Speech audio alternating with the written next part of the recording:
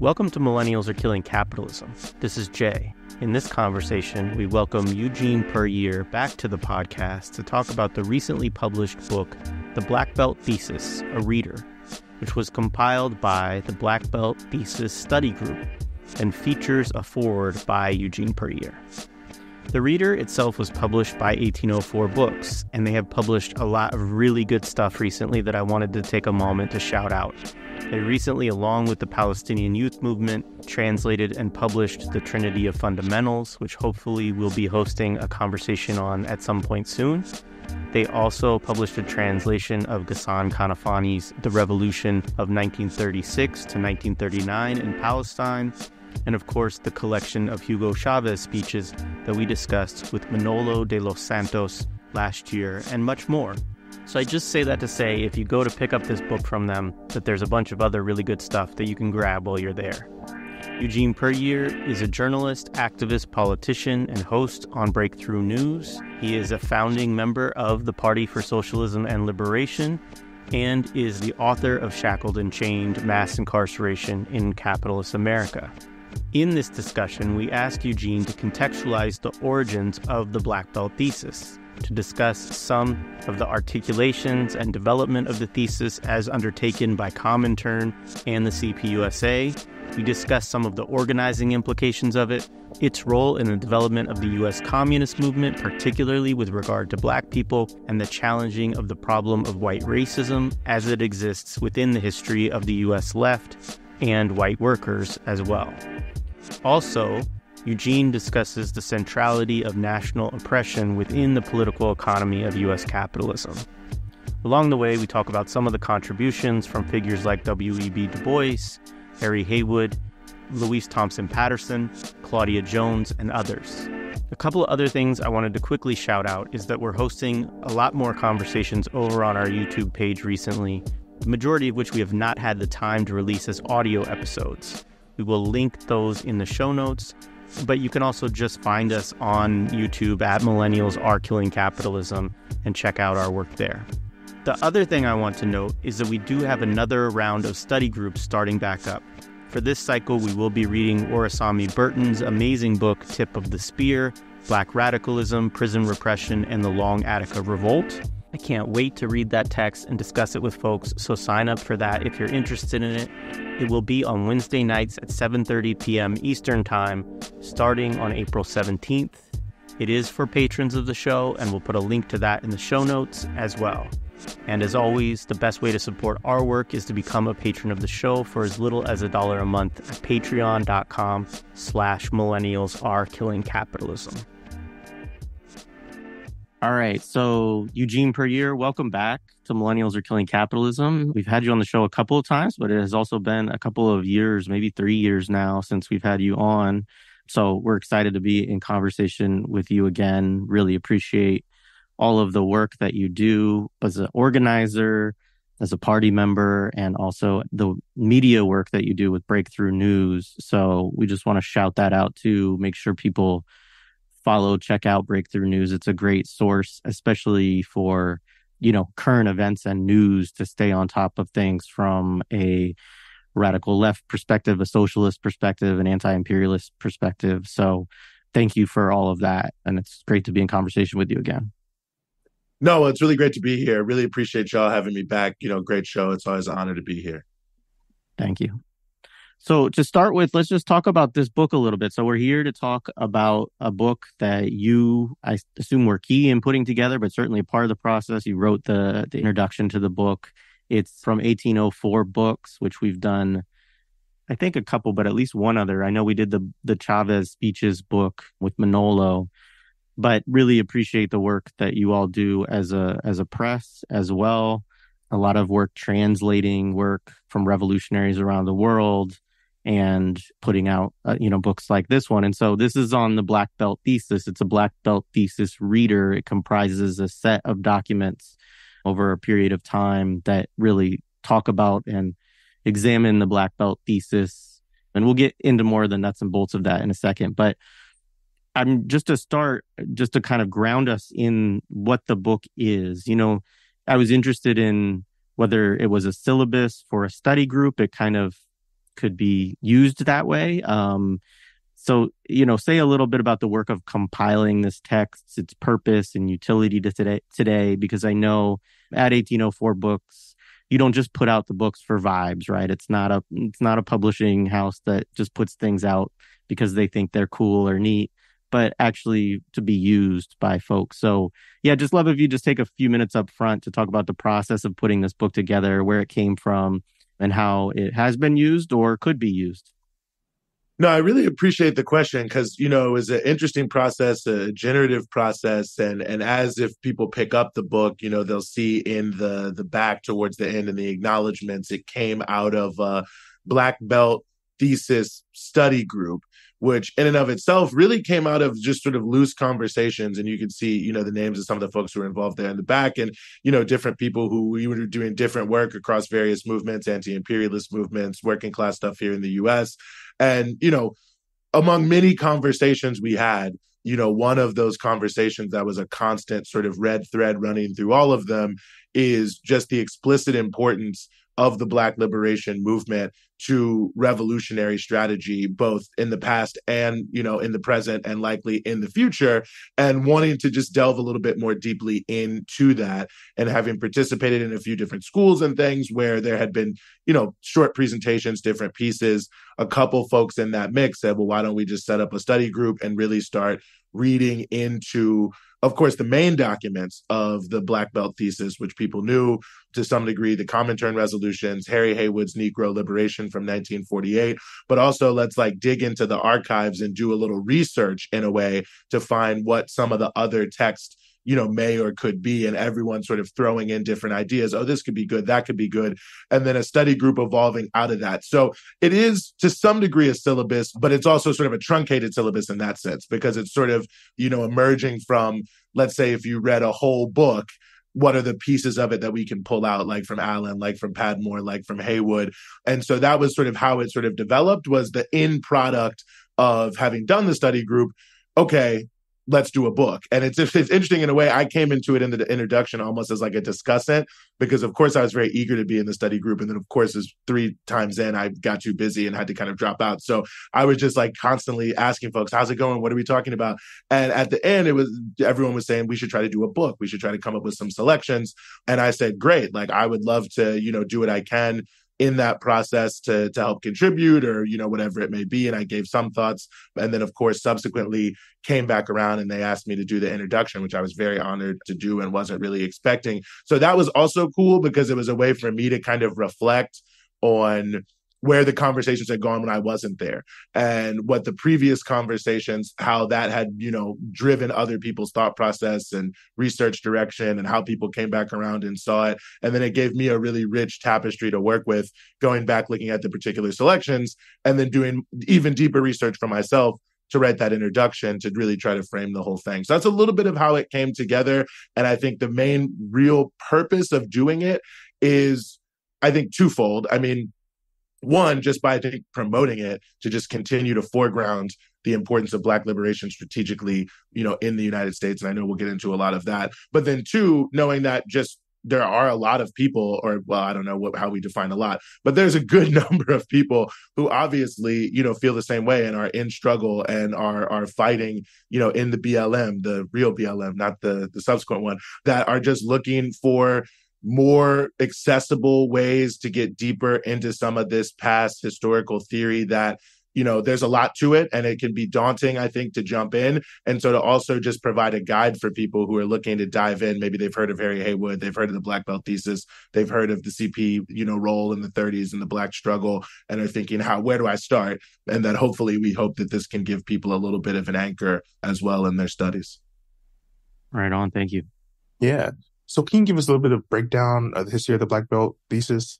Where did it come from? What was its historical basis? And what is your sense on why it was initially adopted by the Comintern and the CPUSA? It's an amazing history. It's a fascinating history.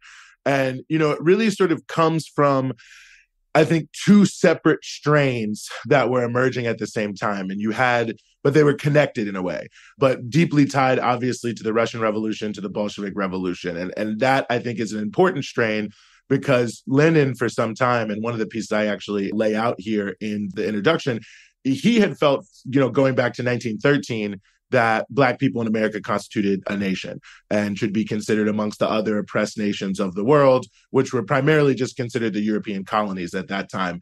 But, for a number of reasons, he felt that, the Black population in America felt that. And interestingly enough, a lot of his initial research on the question came from the 1910 census, where most of the material, or a good bit of the material, was compiled of vis-a-vis Black Americans, was compiled by W.B. Du Bois. So an interesting sort of ships passing in the night there historically. But you had sort of emerging from the Bolshevik Revolution a feeling amongst the Bolsheviks in Russia that in the United States, people who called themselves and were revolutionaries, communists, socialists, did not actually put it, it's not even to say they didn't put enough focus on the Black struggle, but they didn't actually understand theoretically how it fit into the struggle against capitalism, and that was a big problem for them.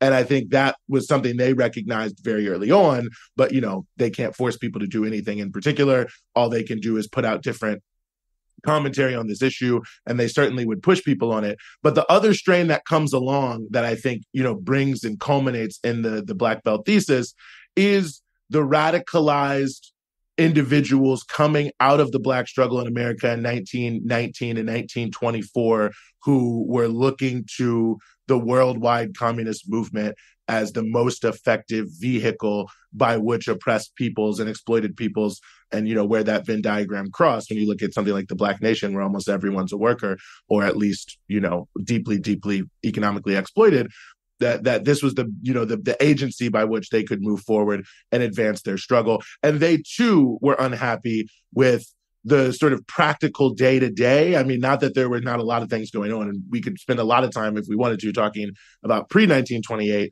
communist interactions with the Black struggle, but let's just go to the Black Belt Thesis here, that the sort of day-to-day struggle was not sufficient. There is a lot of anger and a lot of, frustration over the fact that it seemed the Black struggle was put subsidiary to other struggles. There was still, from their point of view, and I think from anyone's point of view, a, unacceptable level of racism inside of the ranks of the communist movement.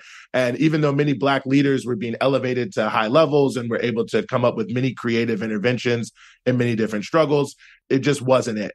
And so those two sort of feelings, I think, of frustration came together in an important way, because Harry Haywood was in the Soviet Union in the late 1920s. And he was, I think many people considered, one of the main kind of theoretical minds, at least amongst Black socialists. And he had become very interested at what many of the sort of Bolsheviks were saying to him, like, what do you think about this? We think that there's a Black nation. What do you think? And he starts to do this intensive study of the Garvey movement, of all these other things. At the same time, there's more Black students coming to the Soviet Union for different forms of political training and education. And they're, telling him, like, the situation back in the US is not really great. And so those two kind of Phillips come together at a very particular moment, which is the 1928 Congress of the Comintern, which has a whole other, long history behind it. But, the important factor about it, I think, for this is it was a major turn for the international communist movement in terms of their attitude towards, liberals, social democrats, and others, because of certain internal situations in the Soviet Union, also the failure of things like the First Chinese Revolution. And ultimately, long story short, it created a reality in the Soviet Union whereby they felt that there was a coming economic collapse, that there was going to be the possibility of revolution breaking out in, many different countries around the world, but that because liberal, social democratic forces who claim to be progressive were basically against socialist solutions to the problems of the day, they were as big a problem as right-wingers. And so you had no choice really but to struggle against both the right wing, the fascists, which are of course rising at that time, and what they called the social fascists, the social democrats. And that's relevant to the Black Belt Thesis because America was so racist that really no other position, no other theoretical position was going to put you in as adversarial of a political position as full-on support for Black people in America to have the right to self-determination, up to and including separation in the Black Belt South, full equal rights in the North. Like, essentially nobody is for this. So it fit, I think, very neatly into the concerns that already existed in the international communist movement about why the American communist movement was not strong enough. The concerns coming from Black communists and I think white communists who agreed with them at the time that their work was inadequate in the Black community and the Black liberation struggle in and of itself. And the fact that you had this very particular historical moment that made the turn towards an aggressive crusade against white supremacy and racism fit very neatly into the broader agenda that was being put forward by the leadership of the international communist movement. And all of that comes together to create the space for the Black Belt Thesis to emerge. Yeah, right on. So I wanted to read a little bit from your introduction, which is excellent. You begin your introduction by writing, "The Black Belt Thesis is foundational to Black national consciousness, the first universalized theory that Black people in the United States make up a nation within a nation. Even though its origins are in the communist movement, its insights are behind fundamental intellectual, cultural, and political pillars of the Black liberation movement.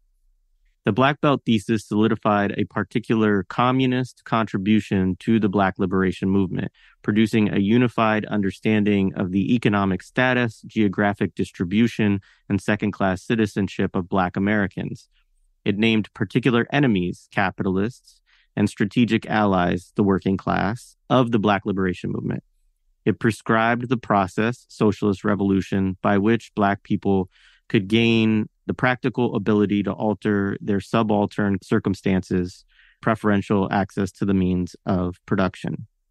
Communists identified an example of similar handling of the national question in the Soviet Union, offering the USSR as a proof of concept in their strategies, even more so since the Soviets enthusiastically supported the Black fight in the U.S., end quote. Goes on, and I could, quote at more length, because again, I really do think this is a great introduction, but just flesh out those couple of paragraphs for us a bit. You're touching on some really important points here. One, that the Black Belt Thesis is a contribution of communist history within the United States, Black communist history in dialogue with Lenin and Comintern and the CPUSA as an organization. And I know we'll get into some of that a little bit more as we go on, but it's communist history nonetheless. And yet it is also a key pillar of Black nationalism, particularly Black revolutionary nationalism, and represents some clear objective conditions as well. So talk a little bit about all of that. No, I think it's an interesting and an important point to really key in on, really. And that's honestly one of the more interesting parts of my research was revisiting Harry Haywood's, development of the thesis. But I think even of itself, the sort of afterlife of it, which I talk about a little bit as well, sort of the deep grounding that you find from what was put forward in this and many further revolutionary nationalist movements, even maybe the general understanding of Black people in America. I start the introduction with, it's nation time, and I call it an African-American proverb. But I mean, it really is. And the fact that that sort of national consciousness existed was kind of the thing that sunk Haywood's teeth into the idea of this, and why I think it's a particular communist contribution to maybe a generalized issue / problem, however you want to look at it in that sense. Because, Haywood, interestingly enough, when he first started studying it, was very skeptical of the idea. But he actually gets in, I mentioned this briefly, into a deep study of the Garvey movement. There was also at that time in the late 1920s, something called the 49th State Movement, which was another similar sort of piece of trying to set up a separate piece of land inside the United States, 49th state, where people could live. Also worth noting, this is around the same time that the Moorish Science Temple is also emerging, which of course the Nation of Islam would emerge out of several years after that. But the basic point, and this is what he talks about in Black Bolshevik, is that it was obvious to him that even though it had been expressed in many different ways, there was a national consciousness that was obviously in existence, and that there was a certain, and especially I think looking at the Garvey movement, there was this very potent element that you could pick up of why it took off so well and took off so, majorly in the early 1920s, of understanding that people were really expressing the sense of what national consciousness really means. I mean, one, what it means culturally against, cultural degradation, which is, one of the main features of white supremacy, but also what it meant in terms of, the politics of a community wanting to be able to control its own destiny. And so he applied to that very particular materialistic framework. What is it exactly? Why ultimately did we end up over here, right? Like, that's the first question. What were the processes by which one group of people felt the need to steal millions of people out of Africa, bring them to America, and set them to work as slaves? In the context of that, what is the role of that slavery in building up the broader American political economy? And in addition to that, what is then the process of both the abolition of slavery, the rise of Reconstruction, and the defeat of Reconstruction in that same process to establish what then was this sort of stable Jim Crow status quo, North and South, that, I think most people could see at that point was playing some role in terms of the super exploitation of capitalism. So he was trying to look at what's the through line between the creation of capitalism in the United States of America in a very real sense, the role that slavery and then subsequently the destruction of Reconstruction played in establishing monopoly capital as it moved on and developed over time, and why that then had set into amber, if you will, this permanent oppression of Black people. And so what comes out of that from his perspective, and the perspective that's then taken on by many others and becomes the 1928 resolution, is, very much that this whole process took people from a range of different ethnicities, religions, parts of the continent, and melded them into one people. And this is, of course, a process that I think, most people are familiar with in the history of slavery, of, taking people, everyone's speaking English, people are living in a compact area, there's a general sort of economic reality to how you are allowed to make your livelihood or not. And that all of these things forged a unique identity for Black people in America that had deep African roots, but a very particularistic reality in the United States of America too, especially because of the one-drop rule and the history of slavery and the history of social control, and that there was this one brief moment where perhaps that could be broken up in Reconstruction, but that ended up being inconvenient for the establishment of monopoly capital. So that was destroyed.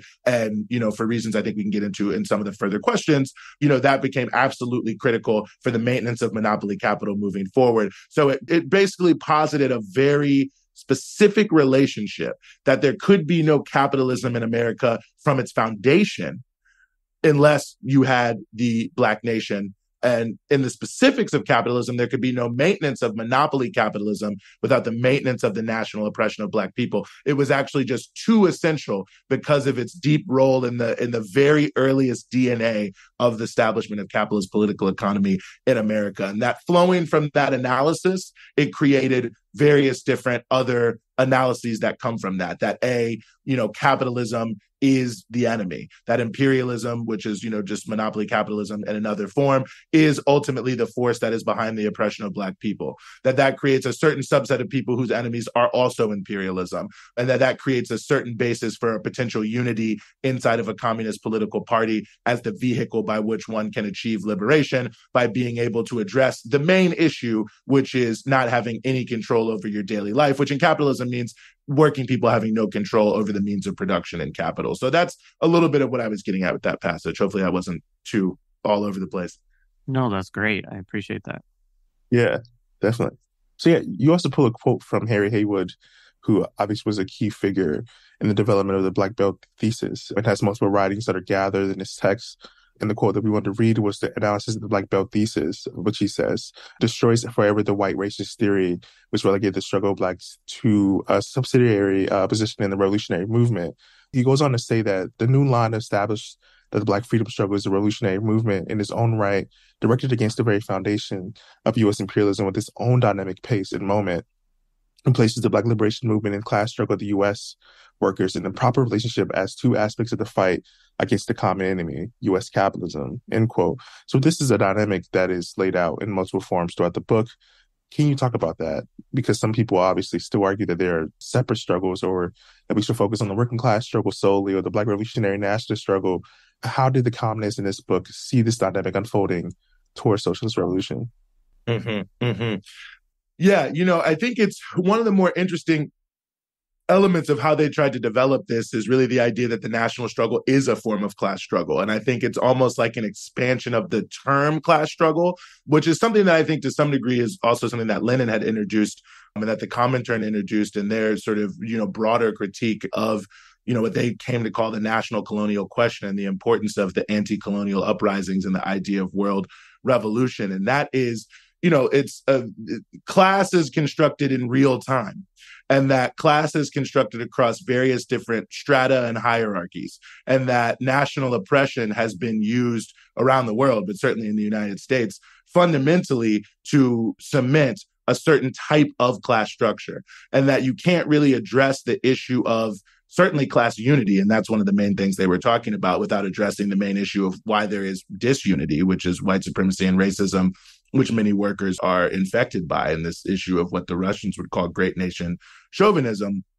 But that you also couldn't actually really talk about the reality for Black workers if you didn't take into account the various different sort of multiple ways both exploitation as workers and oppression as members of the Black nation interacted with each other to create, for lack of a better term, the lived experience, by which people engage with society, right? So you can't actually engage with people in a real way if you're unable to engage in the systems and structures that are structuring how they view themselves. And in that sense, national oppression is 100% integral to capitalism. And this is one of the points they were making, and that I think has proven to be true over time. This is partially why, the struggle for Black liberation, even when it's oftentimes demanding what I would consider like very simple things, just like basic human rights, can immediately become a very radical struggle that starts to touch at the absolute core of the American system, which seems like it shouldn't be the case. I mean, like, just don't shoot us down in the street or kill us, don't discriminate against us and things in which we are qualified. I mean, just basic things like that, can lead to these great, large, huge struggles. And that a big piece of that is it's so integral to capital, the role of national oppression in the construction of the U.S. political economy. There's actually no way to talk about resolving the issues around all of the various racist disparities that exist, white supremacy as an institution in the United States, without actually talking about the foundations of capital. I mean, when you really think, like, why is it that Black people are, basically, if you look at any terrible statistic, tend to be disproportionately the most affected, that's not just a matter of happenstance, that's a matter of systems and structures that are designed to create that. And so when you start to question that, that means the systems and structures that rely on that, really the foundation starts to shake. So it gives the national revolutionary movement, the Black liberation movement, its own ability and its own motion, in many ways, sometimes regardless of the exact shape of how the demands are, as long as it's this mass upsurge, the ability to, in and of itself, shake the foundations of capitalism in a very real way. But that since it's raising the question of capitalism and that Black people are a minority in the country, it's also raising the question very distinctly of how do you actually make it fall, not just shake the foundations. And that means that you have to engage other people who have the same enemy. So it's really sort of a synthetic sort of way of looking at the struggle that, recognizes in a way the sort of like class on class, workers versus bosses class struggle, and the national struggle of Black people can have their sort of own motion to a degree that ultimately, since they're aimed at the same enemy, the motion is interconnected. And that in any particular moment, it may not be, exactly working on the same page. You might not have the uprising against racism at the same time you have the UAW strike. But at the end of the day, if the sort of labor struggle in its very particular form and the Black revolutionary struggle in its very particular form don't find a way, to create that sort of synthetic motion, it'll be very easy for the imperialists to play the same strategy they always have been able to do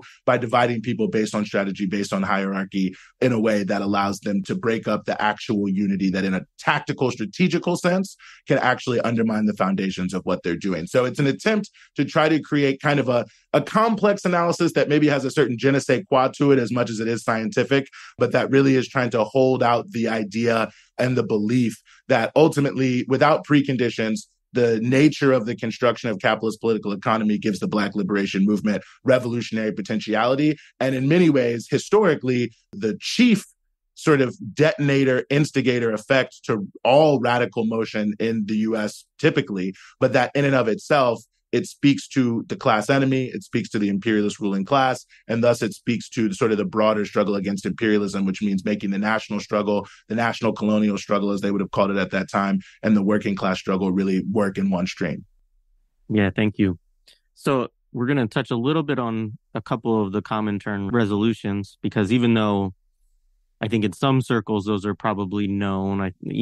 I think that probably a lot of folks really aren't that familiar with them beyond the fact of maybe knowing that they existed, right? And so the original 1928 Comintern resolution is, quite a thorough document. It deals with theoretical implications, practical implications, talks about, white chauvinism within the party, which is kind of a key thread also that moves through a lot of the reflections throughout this book, which you've already talked about. I mean, this is the problem, right, of, kind of a white labor first, racism within the unions, thinking that you can have a class struggle without this dealing with this essential question. And then it also has directives within the resolution for, types of work to make Black liberation a reality, not just in the U.S., but also, globally. There's a connection to Africa here. It is illustrated in some of the essays in this book. But can you say a little bit about parts of this work that were maybe more difficult than anticipated? Or do you think it was really the shift to the Popular Front and subsequent McCarthyism that made this work so difficult for the CPUSA? I guess what I'm saying here is obviously we know ultimately that the Communist Party, did work in this perspective. There's great books people can read about it. I mean, Hammer and Hoe is like a really great history here. But I'm interested also in thinking about, I know in this book, you're looking at this over time as well. And obviously the party shifts and there are geopolitical reasons for this, strategic reasons for this, and also internal contradictions in the United States with regard to, McCarthyism, post-World War II, et cetera. But I'm interested in kind of how you think about the sort of effectiveness or ineffectiveness of the CPUS during the period where they were really seeking to implement this. Yeah, it's interesting. I mean, I would say, and I think the Popular Front point is an interesting point and one I'll come back to. I mean, I would say in the initial period, the impact of the thesis was huge on their work. And I think in general made a huge difference. I mean, and just to take one step back, part of the critique that was being made that brought the thesis to the forefront was this idea that the lack of activity, or maybe not lack of activity, but the lack of real purchase hold in the Black liberation movement and the communist movement wasn't just like lack of trying hard. It wasn't a lack of talented, Black cadres. There wasn't a lot of them, but there were many talented people. It wasn't any of that. It was the lack of a theoretical framework that made the Black liberation movement seem central to the revolutionary process of America, which then would then infuse all of the other work with this idea that if you don't raise at a high level, at every single struggle, actually, and we're, talking about late 20s, 1930s. So really in every single struggle, the critical importance of Black liberation and the fact that white supremacy can have no place, you can't succeed. So a lot of the work the communists did, I think, was actually quite significant. I mean, it's interesting. I was reading something about, there's a book by Roger Kiernan called The Communist Party and the Auto Workers Union. And in the early 1930s, when, the communists were one of the leading forces and in the Auto Workers Union, and when, of course, they were also trying to bring into fruition this new line that had flowed from the 1928 and the 1930 thesis, the updated the 1928 thesis that happened in 1930. One of the critiques that was used against them by anti-communists was that, if I can get the phrase right here, that they too often bent over backwards to, be anti-racist, as we would frame it today. So essentially, one of the number one cudgels that was used against them is that they were doing too much to address racism. Now, of course, I don't think you can ever do too much, but in that time, in that context, it was actually effective in, getting some workers to believe that, communists were bad. It's also interesting if you look and examine the National Miners Union strike, which is a huge strike that happened in 1930, Western Pennsylvania, Kentucky. That's actually when the sort of bloody Harlan, if you've heard of Harlan County, was happening. But it was also, a significant thing in Western Pennsylvania, definitely West Virginia. But I say all that just to say that the nature of the strike was very interesting, because the reason why all of the coal companies felt they could go on offensive all at once is they thought, well, there's no way that Black and white miners would actually get together. And so the communists who were leading the strike, because at that time, the United Mine Workers did not want to lead any strikes, they actually sent almost all of their Black cadre into the coal fields. They made it one of the number one objectives. They actually, the guy who becomes the president of the National Miners Union is a Black miner. And I was reading in the archives of the Pittsburgh Courier, which was, of course, one of the most conservative Black newspapers. So certainly one that was like the most predisposed to not be for communists. And they were noting that this was so shocking that they would be leading this strike in this way and have a Black person leading a union, that it showed that they were really serious about what they were talking about. And they considered there to only be four main political parties at that point: the Pittsburgh Courier, the Communists, the Socialists, the Republicans, the Democrats, which gives you just a sense of that purchase hold. And there was the Jokinen trial in 1929, which people may have known, where they tried a Finnish guy for racism in the party in front of thousands of people in Harlem in a public trial. And so I think in terms of the practical work they took on in the early period after the thesis, even though there was a lot of give and take, and it's honestly fascinating to read the Party Organizer, which was their internal organ, around this time about this issue, because it's talking about, how they're struggling to change the line. But when you look at the sort of end result of the work, I think it really, truly was a reorientation of putting this right at the center of so many different pieces. And a lot of the subsequent things that would happen, to use the auto workers example again, the fact that when the UAW is formed later in the 30s under the CIO, the issue of uniting across, many different lines, but certainly racial lines, is actually there in the context of what's happening, are these struggles that happened in the early 30s. But I say that to say that I think that the various vacillations of the communist movement over this time period, I think, had a negative impact on basically all forms of strategy and theory.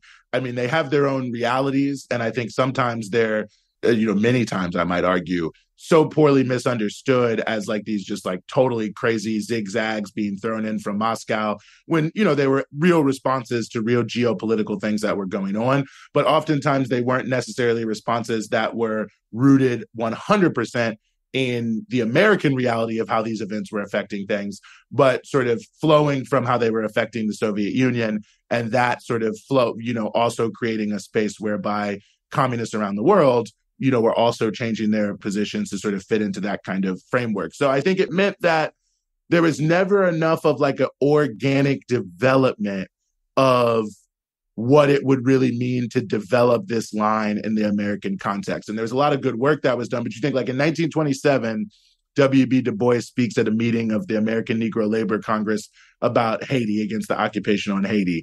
And then like a year later, they're calling him the worst of the worst, social fascist, as bad as anyone you could ever imagine, as bad as the racist, a washed up leader, everything you could think of. And then again, by the middle 30s, they're working with him again. And, of course, Du Bois had his vicissitudes as well at this time, but you have to think like, okay, there's no way that there was no possibility to find a more balanced perception of what role certain elements within the NAACP, like Du Bois and the NAACP itself, were playing in the broader struggle. And what the end result of any of this would have been, I can't say exactly, but I do think, you have these kind of quick swings back and forth, which meant that you never really had a fully kind of grounded ability to sort of say, okay, now that we have this general understanding, how does it play out? What are the different class forces? There were always different elements that I think, prevented or bent the tree maybe too much in one way or another, and I think prevented a full flowering explication of what it could look like. And I think this is some of the work that Harry Haywood was trying to do when he put out Negro Liberation in 1948. The revolutionary position on the Negro question in 1956 was to try to develop a little bit more deeply, specifically from this context, what that was going to be. But then, of course, the Cold War, intervenes and creates its own realities. Yeah, I appreciate that. And I know we'll get into some of the kind of Black left infighting in one of the questions a little bit later on too. There's some interesting stuff, and then also I think some good critiques too. But it's an interesting thing that way.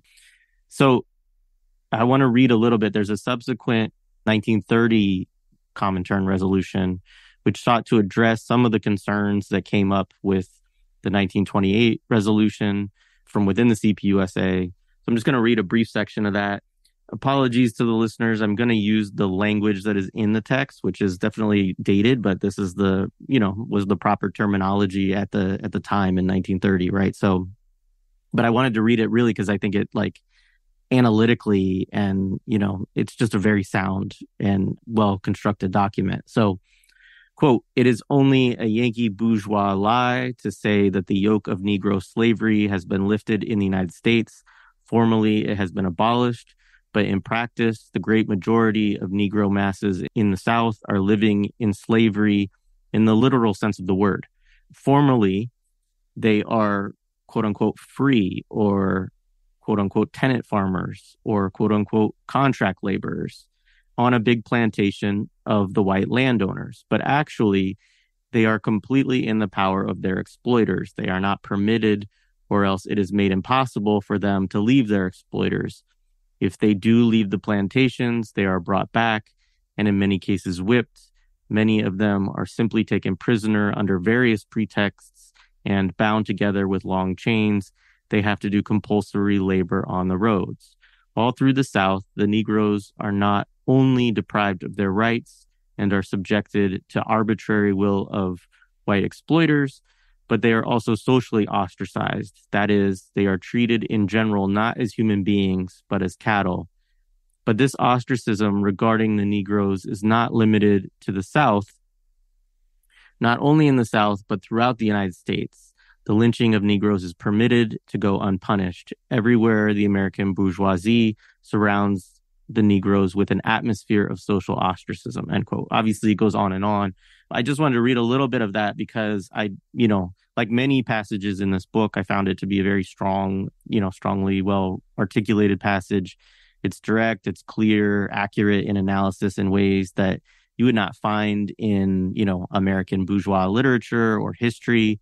We'll get to a question on that later, but I think like throughout this book, there's historical analysis that is way ahead of its time and a lot of times, more accurate, I think, than stuff that's produced today. So anyways, just say a little bit more about some of the issues the second resolution sought to address and a bit about how it developed the line of the Communist Party in this period. In particular, a few things I found really interesting were the response to the question of the Black Belt constituting a colony, which is one of the, is an interesting thing. It's something that's still discussed, right? In part because it rejects the thesis of it being a colony, but still upholds the idea that Black people constitute an oppressed nation. Another was the question of land confiscation, agrarian revolution, and the right of self-determination. And, it's the absolute right to self-determination, even if that meant that Black people didn't end up following a communist line or that self-determination didn't express itself in a form that the communists wanted, which I think is a really important point too. So yeah, talk a little bit about this section and any other clarifications you think are important within that resolution. Yeah, no, I'm really glad you asked that because, when you think about the 28 and the 1930 resolution, they're both very of the moment. And it's, I think, looking at the 1930 resolution almost as like, how is it going 2 years on and what have we found in terms of the misinterpretation? And that was one of the more interesting things for me, actually, was digging into the party organizer, digging into the archives of the Daily Worker when I was thinking about the introduction, is really seeing that. But it helped me kind of see the 1930 resolution with new eyes because you can see they're addressing a lot of the things that they're actually struggling with in the course of implementing the line. And I think the point you make about the colony really does stand out. And I'm glad you grabbed onto that because, it really does speak to the passage you laid forward in this idea of the shadow of the plantation, right? That even in the North, and that's one of the more interesting aspects of national oppression is that of Black people in America is that the Black nation was obviously formed in the Black Belt South. And certainly that's what the thesis is laying out. And it still represents a national homeland and the, largest population of Black people. But that it also has this sort of non-geographic element to it that no matter where Black people go, they're still subject to some sort of shadow form of the Jim Crow plantation style oppression that exists. Like one of the things that was most interesting to me reading the Daily Worker around this 1930 time, a couple of, the years intervening, were how many like lynching and frame up type cases were coming up in New Jersey. I was just like, wow, that, is something that you wouldn't normally think of, but obviously it was a big factor in their work there.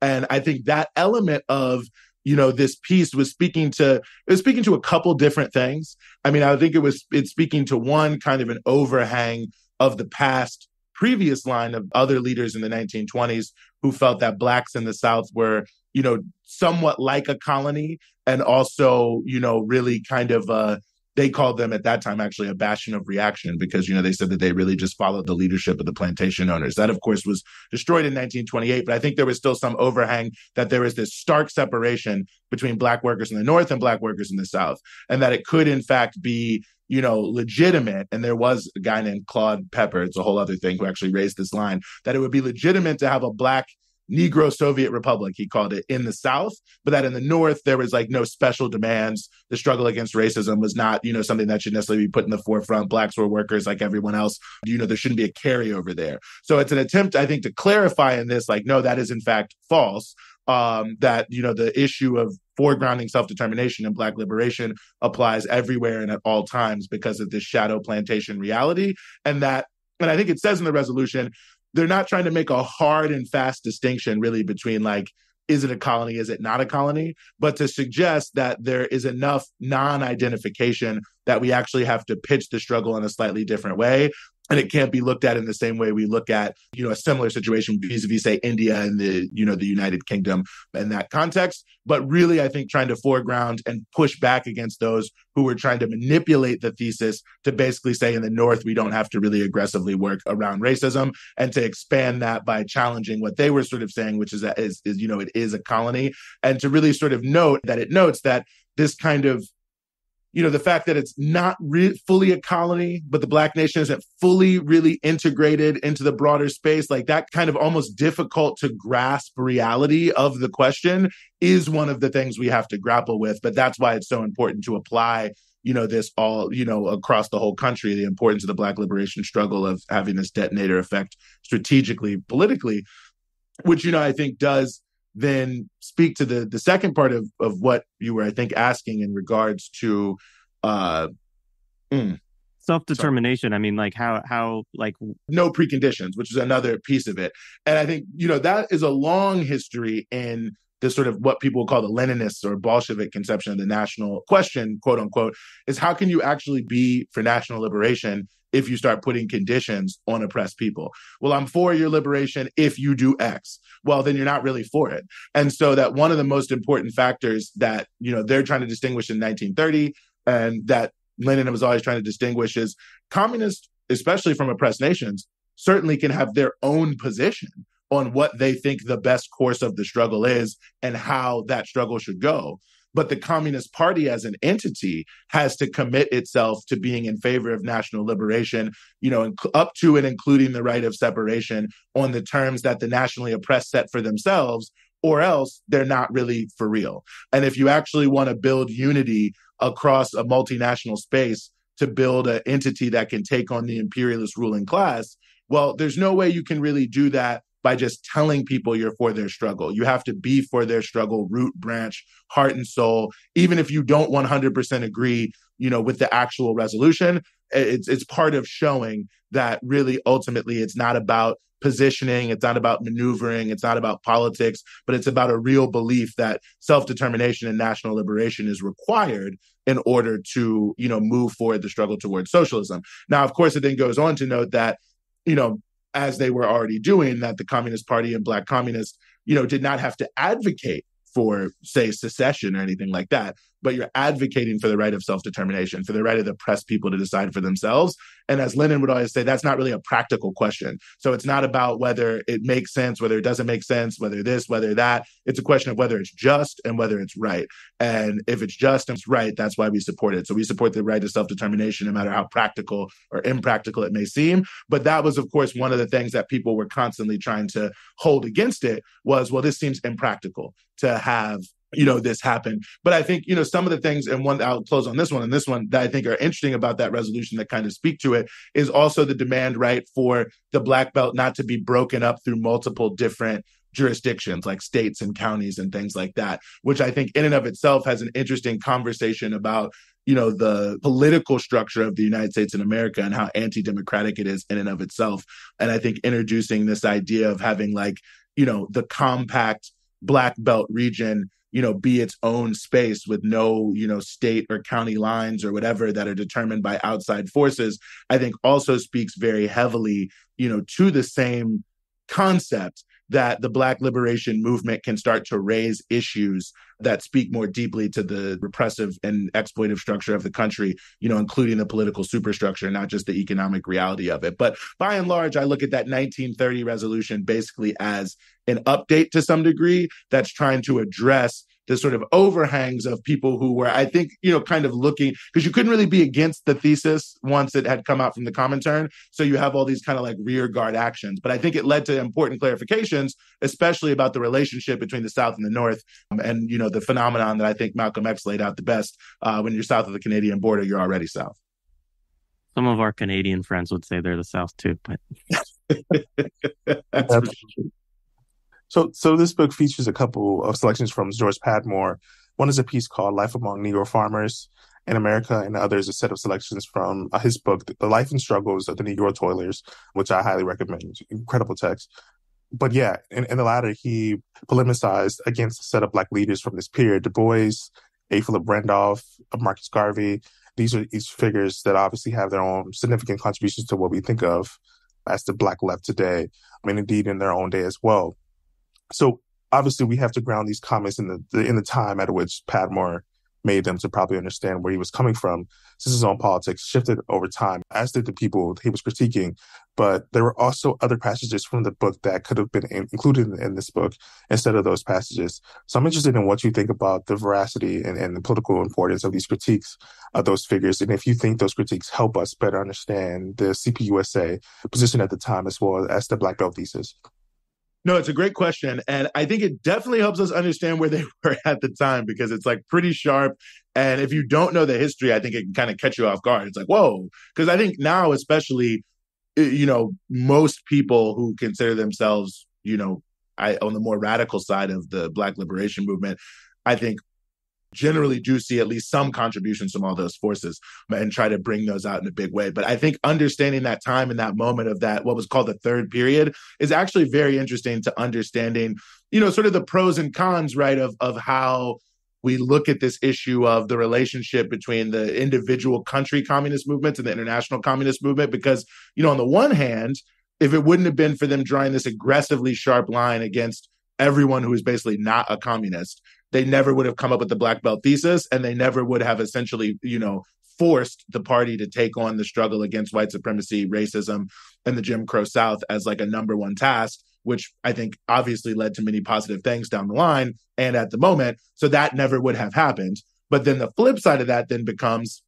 and I was speaking to this earlier, the inability, I think, to really fully ground the line in the conditions of, there's no purely national conditions, so I hate to even say that, but let's just say like the U.S. reflection of how these broader geopolitical currents were shaping communism internationally and international revolutionary movements in general, it never really happened. And you think about all these individuals. I mean, at one point, the communists and Garvey were working together. At one point, the communists and NAACP were working together. At one point, they were working together with A. Philip Randolph, like all in the 10 years before this.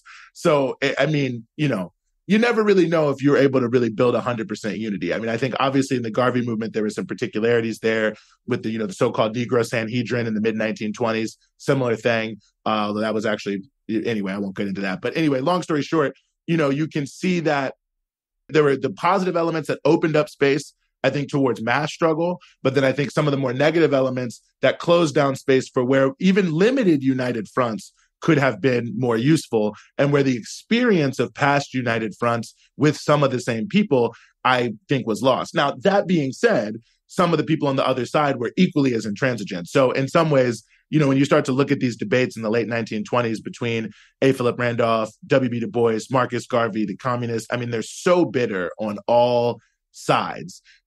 I think certainly there's probably enough blame to go around, but to speak specifically, I think to this piece. And I think this piece was probably included a little bit more just because of Padmore's sort of grounding in the international context of where, the Black working class and rural workers were. But I do think it's an important sort of window, and I think also a challenge in a way moving forward of looking and evaluating this history of like looking at all these various different trends, which I think it's pretty easy to say all made their contributions, but were in many ways at odds. What can we pick out of that now, how many years later, almost 100 years later, around how we can build united fronts inside of the Black liberation movement that are not opportunistic, that aren't sellout based, but that also are recognizing that there is a certain, in any national liberation struggle, there's got to be a certain, unity and diversity of various forces who have the same enemy. And I think that in a way is how I take this also, is not even just a window into the history,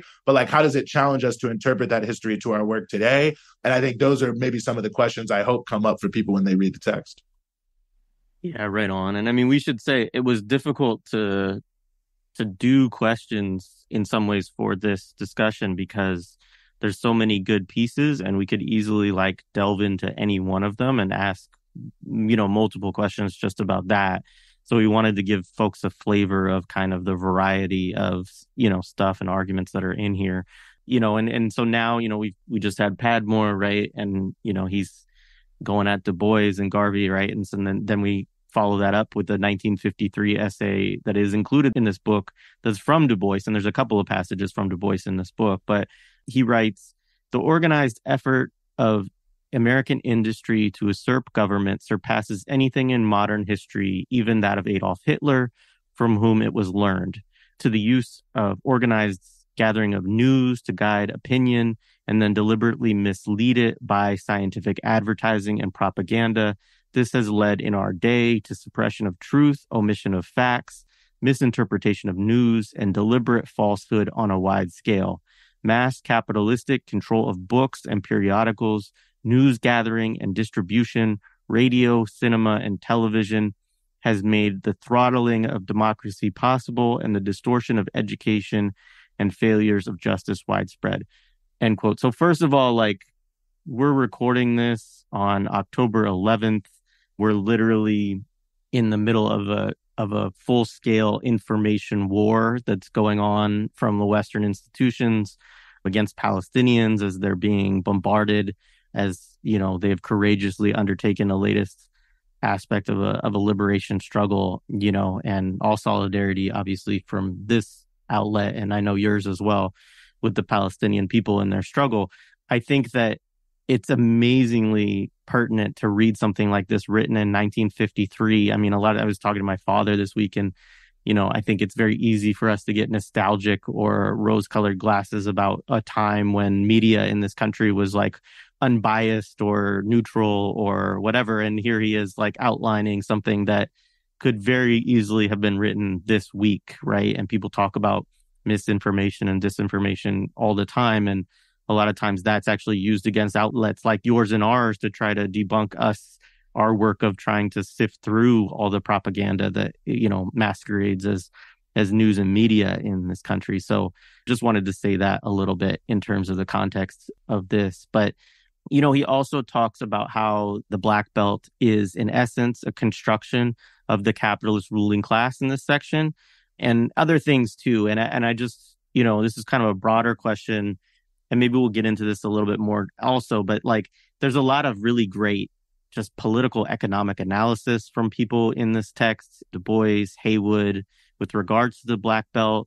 Like, they don't just see the existence of a Black Belt as some like historical relic of slavery that is maintained merely because white people hate Black people in some abstract sense, or like discrimination and bigotry. Not that those things, obviously, they of course exist without question, but they see it as an intentionally constructed and politically reinforced condition for Black folks in America that has a direct purpose for the overall capitalist system and political system. So I realize that question is kind of touching on two very different things, but, those are just some reflections I had, in particular looking at that piece from Du Bois and Haywood's work there as well. Yeah, no, well, I mean, it is amazing, honestly, all this work that was produced. And I guess it's always kind of a mediation, I guess, on, the quote unquote academy and, what is sort of put out there as quote unquote theory, and what are the things that are engaged with, what are the things that are not engaged with, and how those different pieces happen. And I think, I certainly think this is a window into some of, the best thought of this period that unfortunately, is never really considered in that way, and is often just considered political rhetoric and propaganda.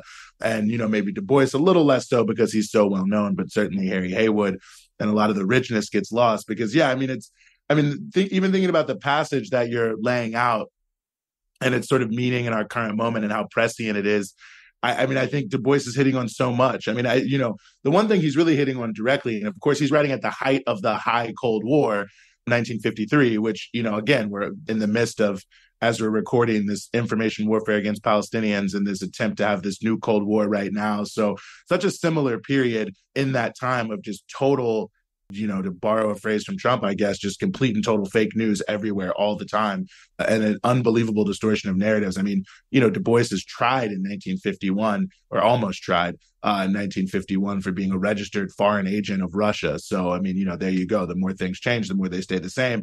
But definitely sort of thinking about the connection between those two periods is interesting in its own right. But I think another thing that he's pointing out coming out of World War II that I think is also interesting, and to make maybe a multiple connections here, skip the rock a couple of times.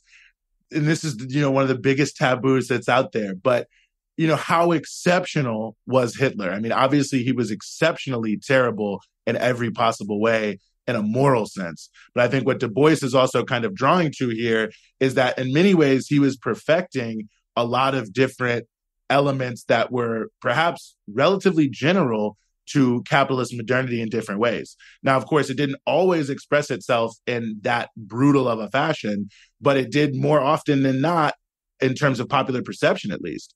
Obviously, colonialism, where there was constant, genocides of people, murders, and we don't have to go into that. People can look in the history and find it. The reality of the Jim Crow South and lynching here in the United States of America. And it does remind me to some degree of George Jackson's analysis on the same issue, and someone else who does not, get taken seriously as a theorist. And his general, point about fascism, and I think there's interesting pieces to this that I would both, agree with and dispute, but I think it's an interesting and related point that, there's a lot of elements that we consider to be quote unquote fascist in a sort of an exceptional German sense are things that can be found present in sort of modern industrial society, period. And that I think that was an extraordinarily prescient thing that he offered for us, which is that our analysis of fascism, even in our current moment, is very much rooted, and I think this is partially what Du Bois is saying, it's very much rooted in two very specific examples, Germany and Italy, in a very discrete amount of time. But it doesn't really grapple with the fact that, Hitler was borrowing from the United States very openly and very much admired, much of the so-called racial classification system here in the United States. It doesn't talk to and touch on many of the things that Du Bois was laying about how modern technologies could be used and manipulated by powerful forces. Certainly the role of corporatism, which is certainly the piece that I think George Jackson touched on a lot, which we can see with the rise of the military-industrial complex after World War II, which in and of itself was a form of corporatism, I would say. So I think it also gives us sort of an interesting thing to sink our teeth into because it is so prescient about how we analyze fascism in the present day and, what our historical antecedents should be. And what do we consider fascist that is really actually maybe just par for the course for sort of modern imperialist industrial society, which doesn't make it right or less outrageous or anything like that, which I think is how sometimes people are talking about fascism because they want to give it the correct register of outrage about these terrible abuses. But, how much of that should we consider exceptional? Like, oh, this is fascism versus regular capitalist democracy. And how much of it should we consider to be actually sort of baked into the system in terms of its post-World War II, maybe let's say post-Depression era realities. And I think Du Bois kind of raising that question also gives us an entree to think more about George Jackson, and then gives us an entree to think about where we are today when this is, basically the number one thing that's being put out there, that since Trump is a fascist, liberals and social democrats are saying all political strategy has to revolve around that, and that there isn't really much of a space for a revolutionary critique in our current society because it has to be all against the right and all against fascism. So a lot to think about and dig into there, but that's something that jumped out at me from that passage. Yeah, absolutely. So a great quote I wanted to pull from Louise Patterson Thompson's piece. I'm quoting here: "It is impossible to take one step in the direction of winning of the Negro people their elementary rights that is not revolutionary. Capitalism developed in America upon the super exploitation of the Negro people and through the division created between white and Negro labor.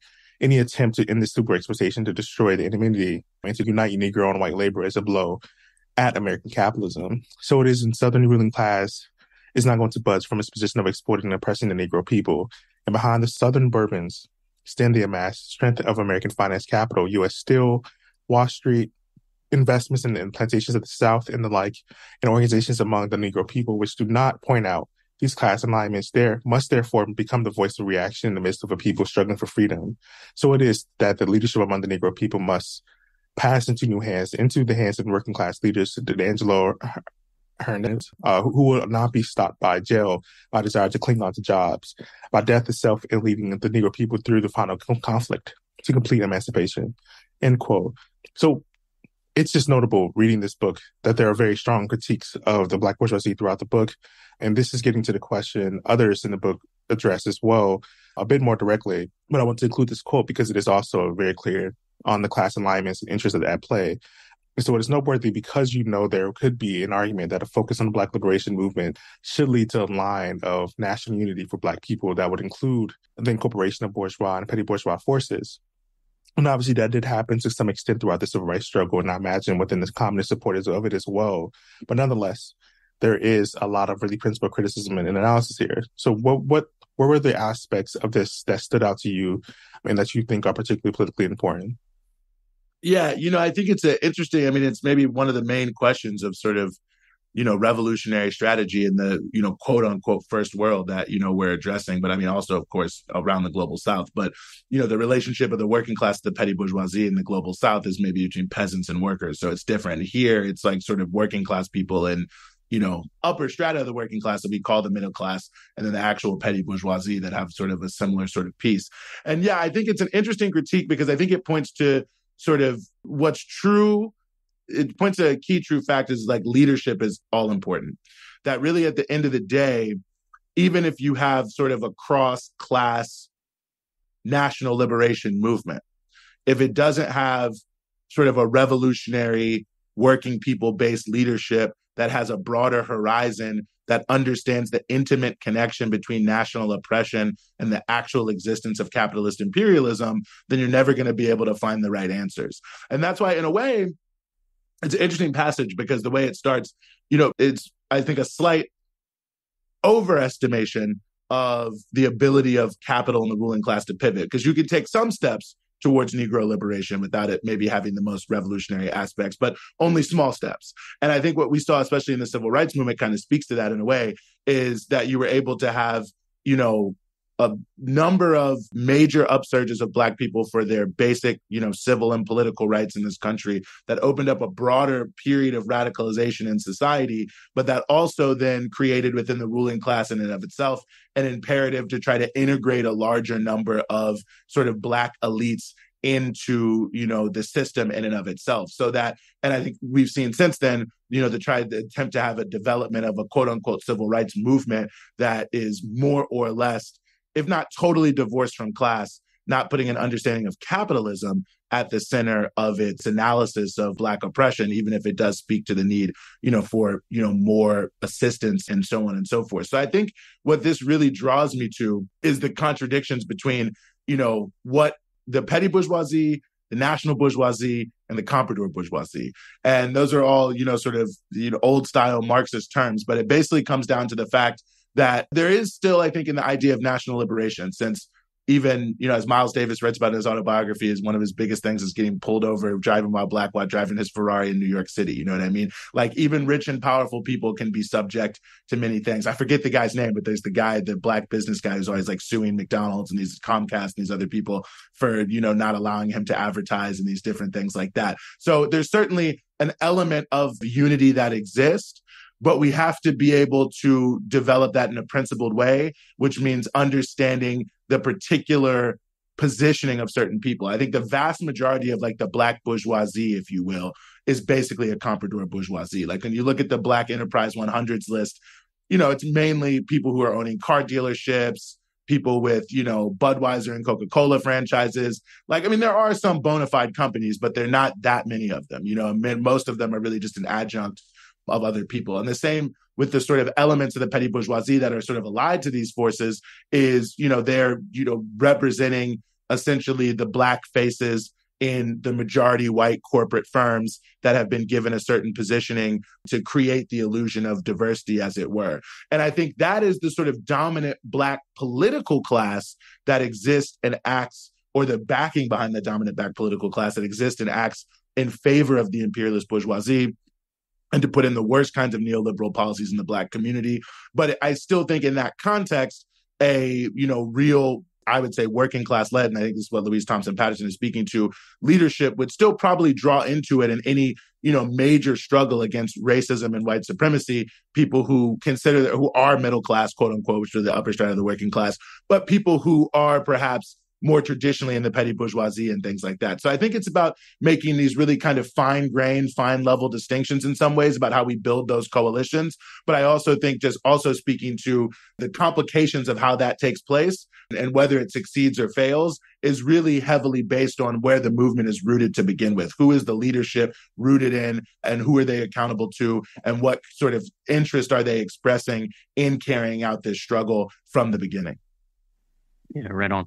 So, very central to this book and to the Black Belt Thesis is the question of land. And I think that's, just very clear when you read through this. So can you talk a little bit about that aspect in particular of the thesis and the centrality of land in the question of both socialist revolution and the Black liberation movement, which is something that centrality to both of those things comes out in these articulations? Yeah, the land question, which is, in many ways, over the years become kind of the nettle of this question of the various debates. Like if you look at the debates in the 1970s around whether or not communists should take up the Black Belt Thesis, the issue of land, is very central. But, it takes such a central role because the precondition essentially for the let's say, lack of success of Reconstruction, and then I think B, its staying power in terms of its ability to ultimately be defeated, is rooted in the lack of any real land reform for Blacks in the South. The fact that they were moved from slavery essentially into a form of kind of semi-slavery rural agricultural worker, but essentially 100% reliant on the planter in a very similar way. I mean, they were formally free. And, I think Du Bois talks about this in Black Reconstruction. You can't count that out. Being formally free in and of itself has a huge psychological and dividend that it pays to you. So it's not that that's minor.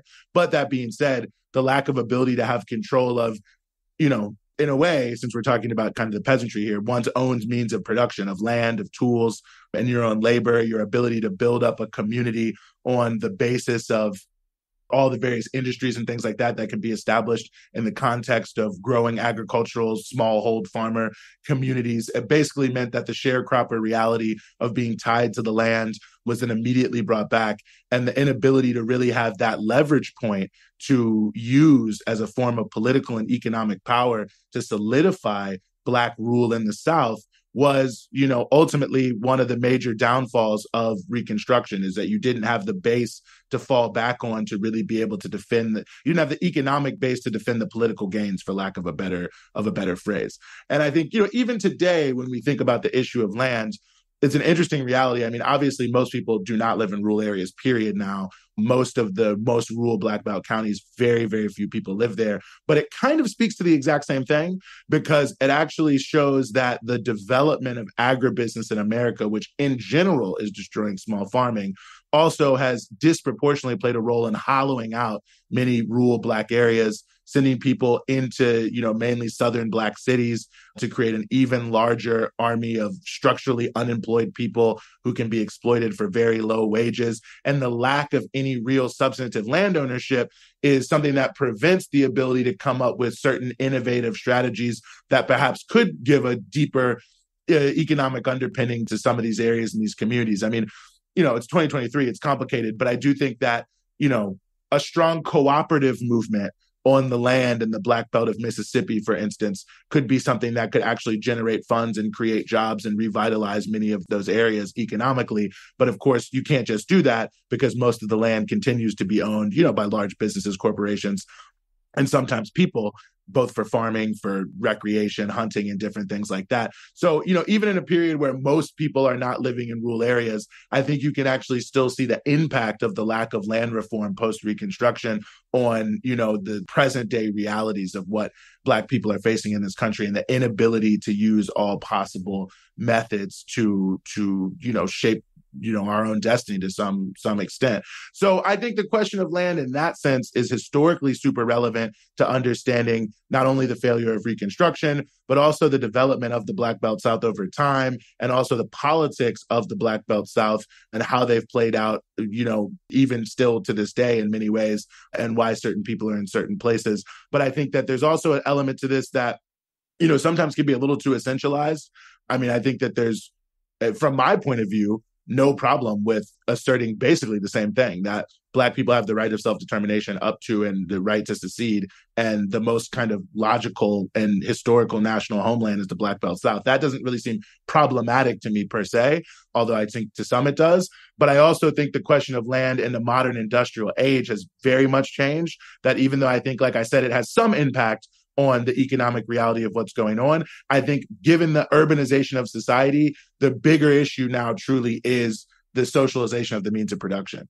And in the same way that the lack of access to the land is what prevented, or what, really stunted the Black Belt South post-Civil War and prevented it from really emerging in its own right, I think the lack of control over the means of production is playing a same role for Black people, who are trapped in the ghettos of America. And that really the sort of direct focus on the struggle, for control over capital is probably the centerpiece. And land is a form of capital, but I think more at the point of production is maybe more, where we are now. But I do think that it's an important thing for us to understand in terms of the historical development of the nation. Right on. Thank you. Okay, so one of the things that struck me reading the sections of the book was that this work predates a lot of the really good historiography we now have. Like, I think it's fairly common knowledge that at the time Du Bois wrote Black Reconstruction in America, the general discipline of U.S. history in the academy and popular representations was white supremacist garbage. And so obviously some of the contributions in this book were written before that book, some after, but in either case it represents some of the finest historical work that was done in that period, even though the selections are not pulled from books that would have been considered history books. So even today, I would argue that this book offers so much historical analysis, and as a historical document, it's still superior to most histories of so-called Reconstruction or segregation, or even the conditions of Black people in the South. And importantly, not in some desire to create a sort of not North good, South bad economy, but to understand the dynamics of history and a political economy, as well as the analysis of specific conjunctures in U.S. history. So what would you say, or what stood out to you in these selections in this book that fall into these categories of historical analysis, political economy, conjunctural analysis for you, and what do they eliminate or provide that was critical for movements, and do they still for you have importance today, or is it more to provide examples of what doing that work looks like and entails? I think they still have deep resonance today, from a theoretical perspective. And that's in a way why I have so much respect for what was done, at that time period. But I think that the thing that stands out to me and why I think they continue to be relevant today is they're rooted in, I think, maybe what is the most important question, which is not always the question of historiography, which is, not only why this is the case, which I think in and of itself is important. I think a lot of historiography about things is just kind of telling a story, and the whys and the hows are always considered sort of subsidiary, or there could be multiple things or whatever, but being very grounded in not only why this is happening to us, but how are we actually going to get out of it. And I think because of that, it creates a certain sort of subsets of analysis of systems, of structures, of capitalism in particular, of how to actually analyze capitalism, of analyzing classes and class strata, of looking at some of the key issues, because you're thinking about, okay, here's this thing and this is why it exists. Now, how do I pick it apart and deconstruct it? And since, unfortunately, many of these exact same systems and structures, even if they're in, even significantly modified form, are still more or less still deeply rooted in this U.S. soil, at the end of the day, it still offers great insights to how we address and look at some of these different points, and how we start to grapple with the very unique and particularistic history of Black people here in America, but also then situate it in not just a national or regional, but also in an international context in terms of understanding, where this struggle fits into the broader struggle, because if the ruling class is worldwide, which it certainly is at this point in time, that means the struggle is worldwide. And sort of where does the Black struggle fit into that? I think a lot of these questions that are being raised at this time, which of course is the time of, modernization, Fordism, mass factories, all these different things that mark the sort of quote unquote modern world and modernity. So even though it comes at, maybe an earlier stage in that process, it's still speaking to a very similar set of processes and realities and interests on the part of the ruling class that still speak to what we're up against today. And I think that, the selections in the book do a very good job of, mixing, I think, that sort of theoretical piece with some of the more kind of practical pieces about what work was going on, how it was done, how different things were happening, and what the sort of practical realities of the theoretical implications were. But I do think it gives us a lot to dig into. And I think it gives us a lot to learn from foundationally. And to me, it's really like a springboard for thinking about where we are today. Yeah, right on. So we'll ask one more question here and then give you an opportunity to close up. But, really interested in kind of what to make in your sort of final analysis, thinking through this whole book, kind of bringing it forward and examining it, obviously towards the end of the book, we get Claudia Jones's piece, which is excellent, on the right to self-determination for the Negro people in the Black Belt. We discussed this just a bit with Sharice Burden-Stelly and Jody Dean last year, because I believe it's the piece that's also featured in their book, Organize, Fight, Win. It's a piece where she's really writing about the recovery of the Black Belt thesis, or she's, advocating for that after it had been disavowed by Browder. And, this was sort of the Popular Front, as we alluded to earlier. Obviously, that happened within a context of World War II. And after this, of course, McCarthyism really goes into full bloom, and, the Cold War. And the CPUSA never really recovers the extent of radical organizing within the Black community that they had in the pre-war period. At least that's my analysis or understanding of it. So I'm curious how you assess all of this. We could ask you, was it the correct line, right? Are there certain adjustments or adaptations you think would be necessary to kind of rethink about it today? Was it a revolutionary strategy in your estimation? Just kind of what do you make of it? Because obviously going through it as a study and putting it together, I know that you're somebody who thinks about these things deeply, and I'm interested in kind of how you evaluate this history. Yeah, no, I think that's a great question. And to me, it still remains the foundation. I think that the core sort of illuminating facts of the Black Belt thesis to me, seem as true today as they ever really were. That there is a particularistic experience of peoples who were drawn together from all across the African continent into this maelstrom of slavery and Jim Crow and the brief, maybe semi-elation of Reconstruction that has, created, obviously, and, I always think about this, no one would ever question that there's like a French culture, you know what I mean? And no one ever asks you, like, are you a Merovingian? You know what I mean? They're just like, oh, you must be from France. But somehow, some way, people consider like, oh, there can't be a Black nation, even though no one would deny there's Black music, there's soul food, there's Black culture in so many different ways that we see it. And it's very diverse and variegated. There's no doubt about that. But like, it obviously exists. If you need any better experience, you just need to go to any Black comedy show. The fact that there's clear through lines that are going to hit and that everyone is going to laugh at, that they're going to get you to every single time, I think speaks in a big way to the reality of the truth of Black people being formed as a people. And I think in terms of the understanding of the relationship of Black liberation to socialism, that to me also remains 100% true. And I think that it's only become, in my view, more true subsequently, as we've seen in the late 1960s, as we obviously have seen, right now, that there is a unique, as I would call it, detonator effect that the Black liberation movement, and to speak to this Louise Thompson Patterson piece that was mentioned earlier, national oppression is so foundational to capitalism that you really don't have to start asking for much until you are directly challenging the system, and the state is going to treat you as if you are a mortal threat, even though what you're asking for is, again, to me, oftentimes very basic. Like, you look at the 2020 uprising and the murder of George Floyd. I mean, how is it radical to ask that not happen? I mean, that just seems like baseline to me, that you just can't be randomly choked out on the street for no reason whatsoever.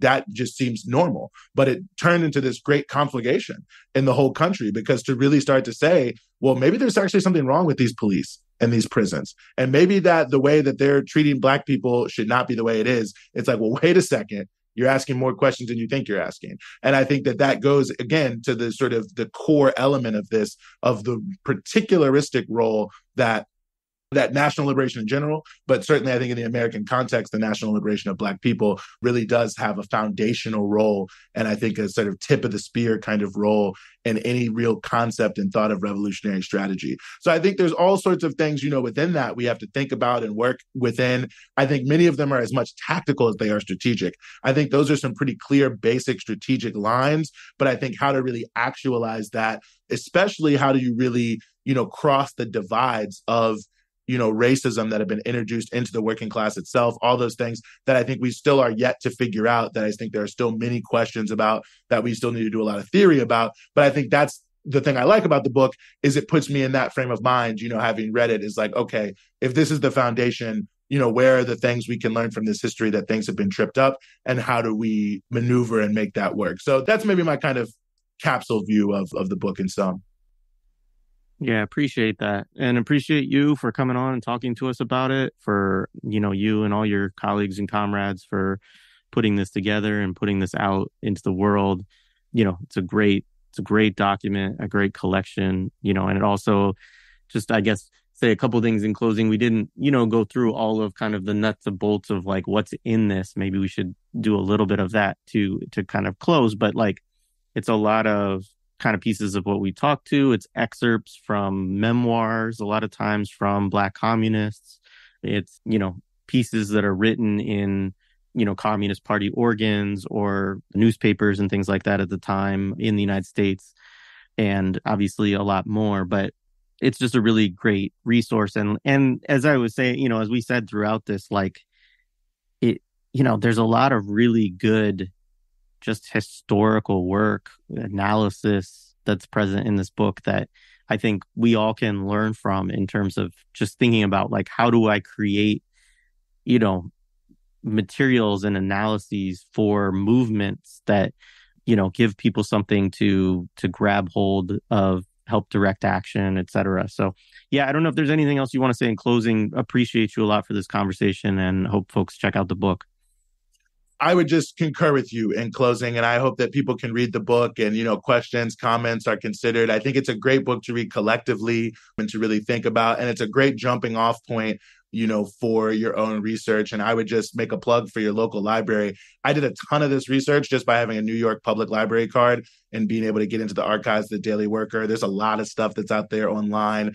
So yeah, don't just read the book. I think about whatever parts really grabbed you and see what you can dig into as well historically. And you can probably make your own finds and your own contributions to this conversation.